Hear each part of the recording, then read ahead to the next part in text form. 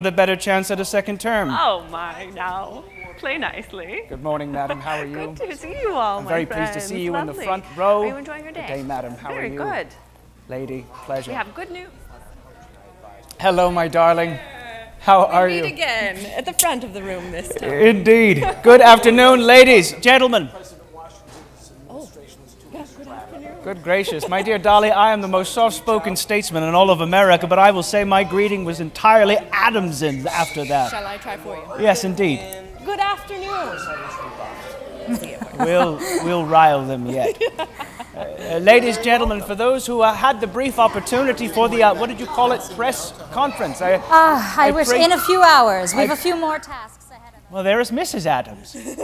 Well, upon that, I hope you enjoyed the opportunity to speak to several of my predecessors, Mr. Adams, his wife, and, well, that wholly brilliant woman, Mrs. Roosevelt. Oh, a lovely creature. But upon that, we are fortunate enough upon this occasion to once more have the opportunity to address you. Now, for those friends who have joined us, allow me to introduce myself.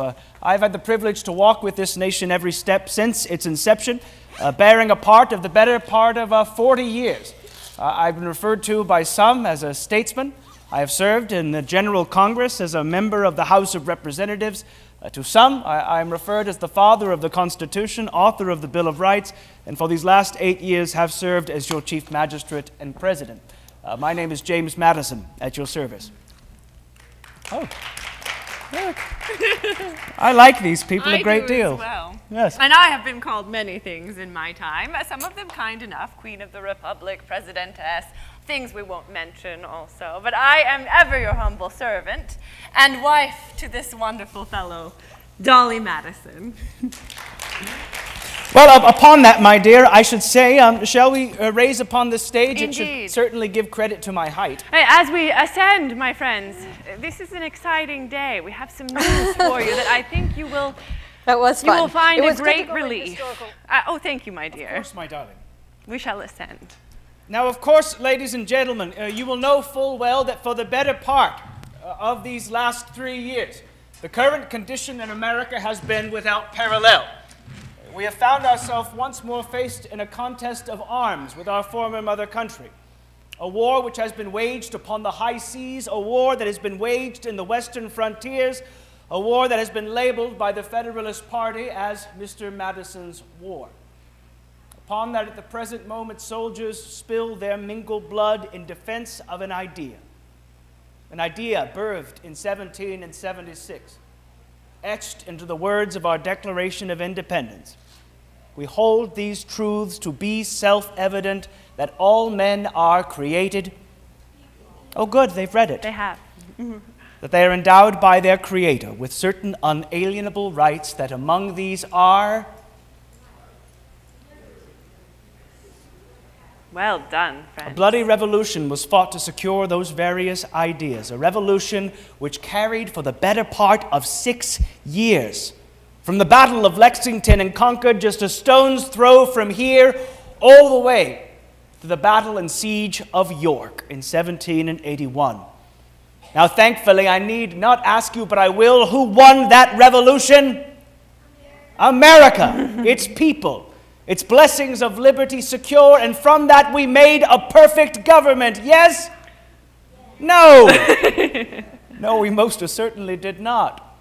No, indeed, ladies and gentlemen, I've often written that if men were angels, no government would be necessary. No system of government can exist because is man perfect? No. Because of this, the system of governments that men make never will be. Now, after our independency, a constitution was written for America referred to as the Articles of Confederation. Have you heard of this?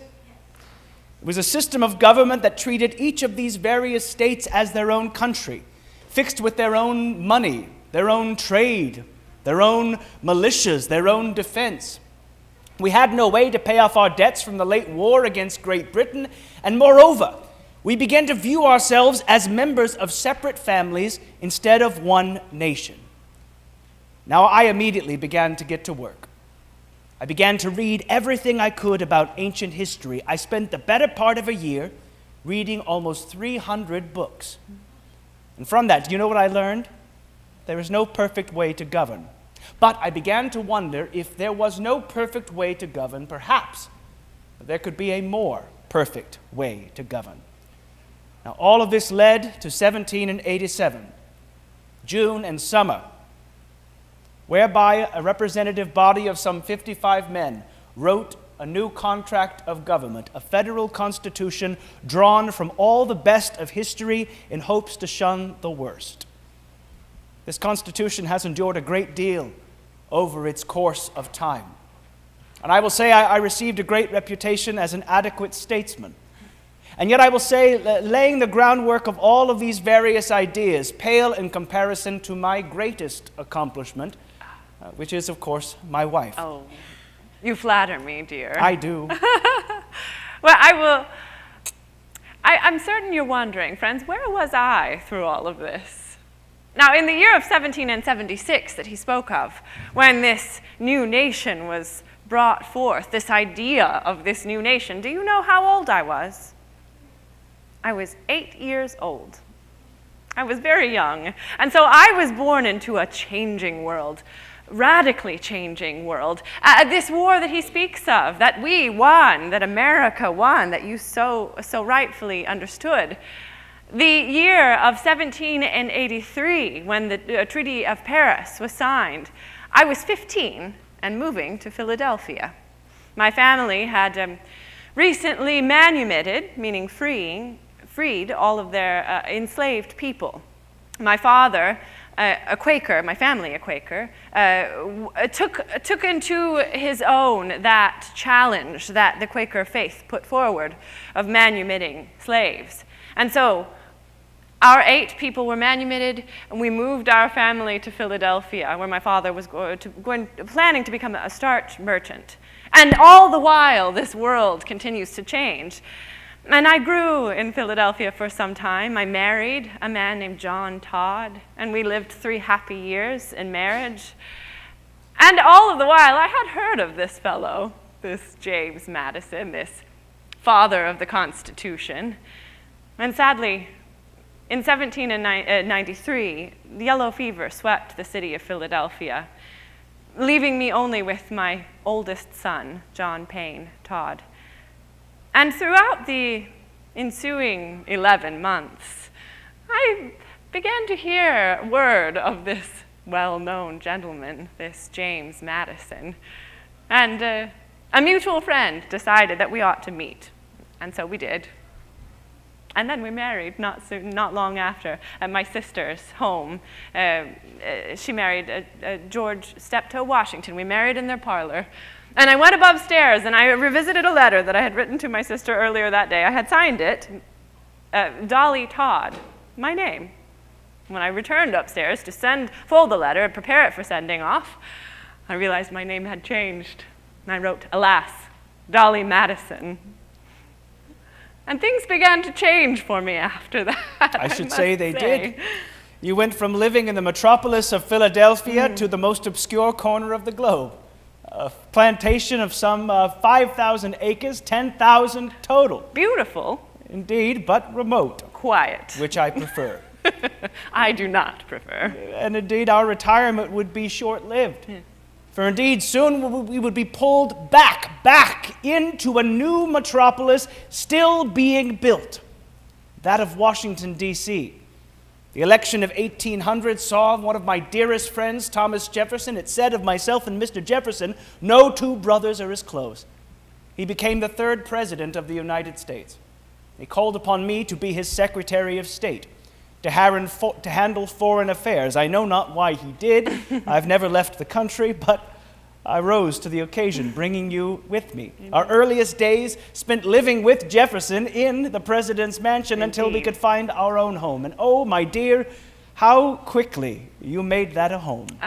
Well, it is one of my greatest joys in this life, is to create a home that is welcoming to all people, welcoming and full of delight. And I began to take that on early. That is true. On F Street, it was a lovely home. Many fond memories there. And that is when we began the practice of Wednesday night. Wednesday night squeezes, they are called, because I invited so many people to my home that everyone would have to squeeze into the room together. Oh, this is a practice we continue to this day, and one that has proven very useful, and not just for social graces, but useful politically as well.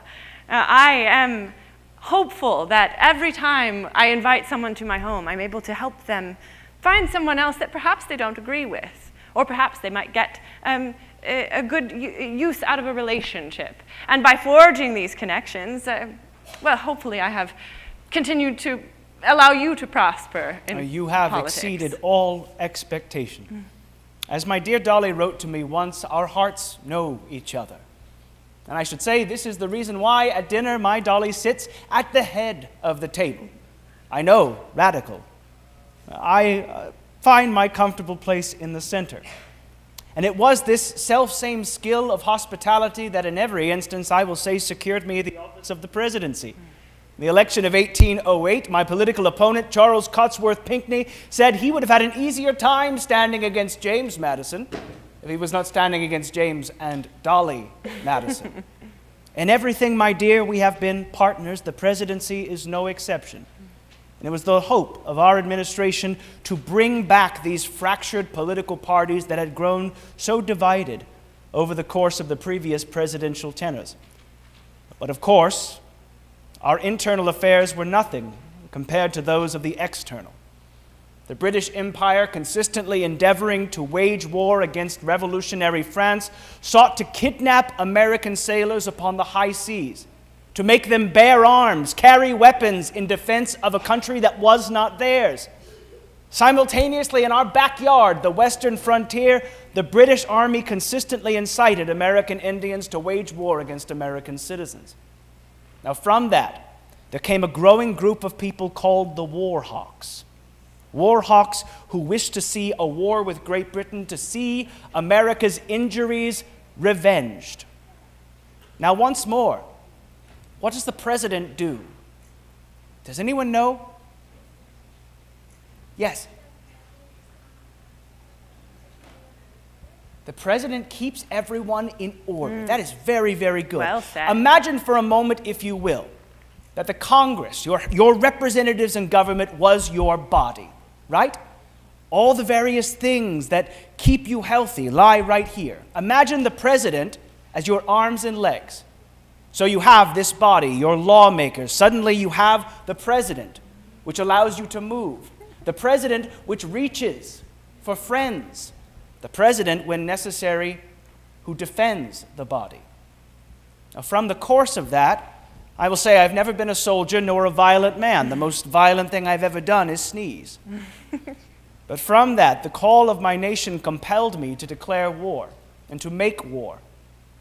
And in June of 1812, Congress put forward the declaration of war by my instruction, and I affixed my signature to it. We once more found ourselves at war with Great Britain. A war which was fought upon the high seas and furthest frontiers, a war which was very quickly called Mr. Madison's War. A war which in 1814 would bring it right upon our doorstep. The enemy making its way just outside Washington, D.C., I rode into battle, pistols placed upon my saddle to command the army, giving you very specific instructions. Indeed. This is a day that we had hoped would never happen, though we did prepare as well as we could upon the notice that we had. We never thought that the British would invade Washington City. We thought that we were safe where we were. However, precautions were made just in case. Some of those plans included the stowing away of the cabinet papers, getting them quickly out of the city so that they would not fall into British hands. Other preparations were made as quickly as they could be when we saw that the British indeed would move into our city. I was left at home. I chose to stay home at the presidential mansion while he rode out to Bladensburg, Maryland. I thought that he'd be returning that evening with officers, and I had a meal prepared for their return, wine set aside, had the table set. Little did I know I would not need it later that day. As the time grew near, rumors continued to circulate in the city. People kept coming to the house to tell me, "You must leave. They will be approaching your home. You must get out, Mrs. Madison. And I held my ground, and my husband here says that he is not a violent man, and I fear that perhaps sometimes I am unladylike in the fact that I keep a sword nearby, a saber, sharpened, just in case. I have never had to use it. I would not call myself a violent person. However, that day, I thought, I would be so unladylike if I could find cannons. I would put them out the windows of our presidential mansion and aim them at British troops, had I been given the chance. Luckily, there were no cannons, and I was eventually asked to leave. But before that, I decided that there's some things that must need be saved. The first, well, what would you take? If your house were to be set on fire, which is what the British were doing, they were going about the city, setting buildings on fire, primarily government buildings, and because our home is the presidential mansion, that was to be set ablaze as well. If you were fearing that your home would be set on fire, what would you take with you? Yes?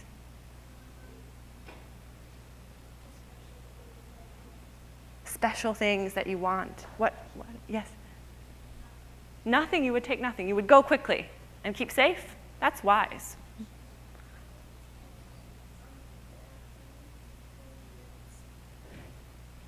Say it again. Oh, food. That's very, very smart. Yes?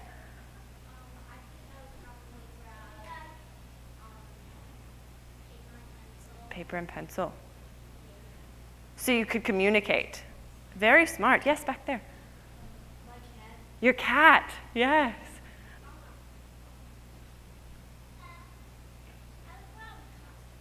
A costume? You need good clothes if you are going to continue in life. I understand that, yes. A picture. Oh, this is very astute here. Well, you, my friends, I must tell you, I'm here. Oh, yes. Yes. A disguise in case you were to be chased down. Oh, these are very smart. I should have consulted you before I left. Yes. The TV. Oh, apparently just two letters of the alphabet and the rest can burn. The V. We don't need the rest of the letter. Yes. A 6-year-old said he would take a fire truck with a pump. A fire truck with a pump. Very, very smart to put out fires with. Ah, indeed. Very good thinking. Yes. Books, also very good thinking. Well, my friends, I thank you for sharing what you would take with you. I must tell you that many of the things you have offered today are things that I thought important to me as well and my husband. Of course, we've talked about the cabinet papers, similar to books. And you mentioned that you would take your cat along, my friend. I have a parrot named Polly. And I sent Polly off to the Octagon House, which is where we now reside after the burning of our home. So Polly was safe. I took curtains because I fought very hard for the curtains, red velvet curtains, and perhaps some might criticize me, but I could not let them burn up. So they were very tall curtains. I had them removed and taken along. Some silver, but most of my personal effects, my husband's personal effects, left behind. Indeed, you said a picture. A picture of what? Different presidents. You must have heard about me, my dear. There is a story that many people talk about regarding this event. And there's a bit of rumor surrounding it, but I will tell you what I decided to do that day. I've told you, it's chaotic in the home. And we were deciding what to take, and someone at some point mentioned we should take this portrait of General Washington, painted by Gilbert Stuart. And I thought that was a very good idea. I don't remember who mentioned it first, but I ordered that the painting be removed. For the point being, if I were to be captured and sent with the British, it would be a very bad thing indeed. If the portrait were to be captured and sent with the British, they could parade an image of our unity across the streets of London, and we did not want that to happen. So I ordered that the frame be broken and it removed from the wall. Now there's an inner frame, and I found a wagon for it to go on with 2 gentlemen from New York, and someone said later that day they saw General George Washington sticking up above other things on the wagon. And so I did indeed take the picture as well. But that day we learned that all of these things that are being saved or burnt or kept from us, we learned that we have built this place, this idea of unity and this idea of empathy. And though we are divided, very divided, we have built the idea that we can find unity together. And though these things are burnt, these ideas cannot be burnt with our buildings. They cannot be taken away along with Mr. Washington's image. Indeed, I suspect what the British did not realize when they ignited that fire was the great flame that they ignited into the hearts of every American. For soon thereafter, we began to see greater victories. And we come today to bear the exciting news to you that recently arrived from Ghent in Belgium is a treaty of peace, a treaty of victory. Submitted to the Senate, we have found an end to this war and another chapter to America's revolution concluded. Now, to that end, what have we gained from it? We still find ourselves vexed by a spirit of party. We still find ourselves stumbling in the woods, endeavoring to find our way. But we have learned that when we put aside our various differences, we come together by one idea. The people of America can accomplish miracles. I must wonder, my dear Dolly, with the time that does remain, if we might open the floor to any questions the general populace has. Questions of fashion, questions of politics, questions regarding you or I, any questions that might be raised. Have you any curiosities, ladies, gentlemen? Yes, madam. Yes, can you tell me, I think we were the President of the United States, am I correct? Yes, madam, you are. Wonderful. I have a question for your wife. I love your hat. Can you tell me about it? This is a turban. In the French style, these feathers I had sent over from France. I quite enjoy the Parisian fashion, and when I have a friend or an acquaintance that is visiting, I will have them send whatever I can, much to the apology of our financial life. I believe that I spent nearly $2,000 not long ago on items from France, which is quite a sum. I shouldn't speak these things out loud, probably.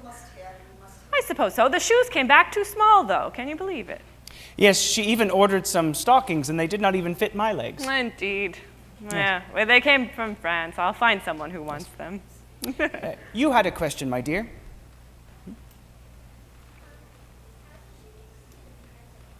The young lady inquires, how did I get to be the president? Now, we can speak easily as to the electoral process, meaning every state appointing electorates, electing the president. And from that, I can give you the easy answer as I received the majority of the votes from the Electoral College. But how did I get to be president in true form? I spent the entirety of my life studying. I'm very shy by nature, uncomfortable in social environments. And I will say I am not the most likable person in the world. But from an early age, since I was your age, how old are you, my dear? 7.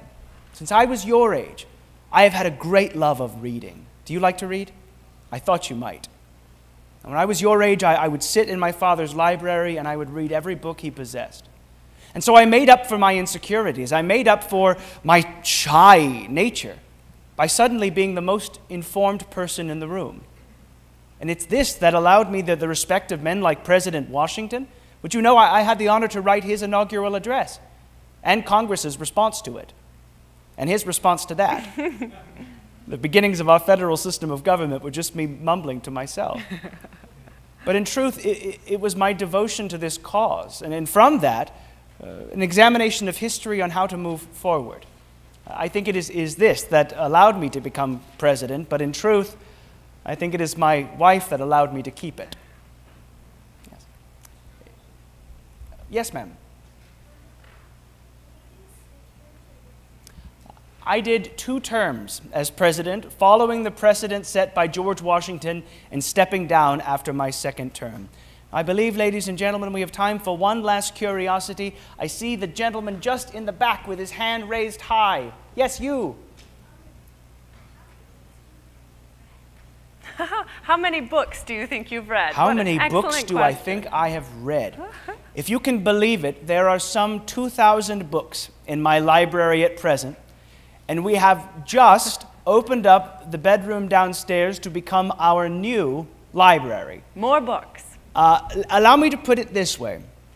I sleep typically 4 hours a night, and I wake up, I have breakfast, and upon a good day of reading, we'll read until the sun sets. And so, for instance, when I was reading for the Federal Constitution and writing it, I read some 300 books. How many books I have read over the tenure of my life, I must say, and I do not flatter myself, likely several thousand. Indeed. Do you like to read? Very good. Never stop learning. And that, my friends, is what we might take away. The notion of this American experiment is to never stop learning, never stop growing, and never stop perfecting yourself. I think, my dear, you said it best in a toast once, did you not? Indeed, I did. Shall I toast it now? If you wish, only if you wish.